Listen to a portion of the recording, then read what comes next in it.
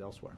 The reason I ask the question is Richard Grenell, a Republican national security analyst, said today that he believes North Korea is a problem. Richard Grenell.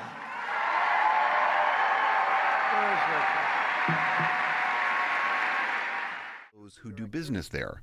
The new U.S. ambassador to Germany, Richard Grenell, tweeted that German companies doing business in Iran should...